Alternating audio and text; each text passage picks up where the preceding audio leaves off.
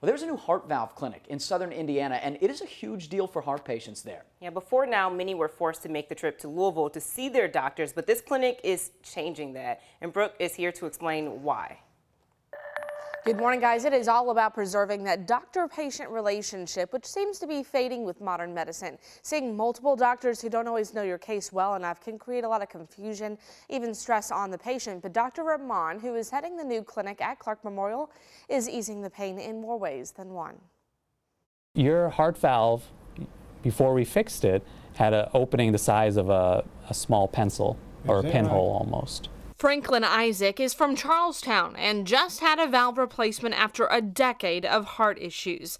A minimally invasive procedure, unlike the open heart surgery he might have received just a few years ago. This is actually a model here of what the heart valve looks like that we put in.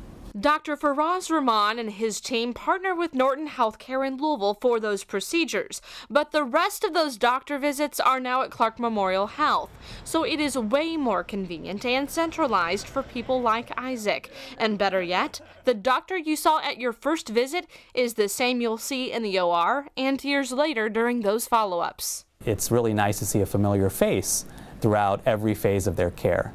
So with our heart valve clinic and this new initiative that we're trying to promote, I think the same small group of people, especially doctors and other healthcare providers, can be a part of the patient's care at every step of the way. I was at peace. I wasn't worried about my doctor. I knew he knew what he was doing. So, you know, and that's the reason I wouldn't want to change from him. Catering to the patient's specific needs closer to home.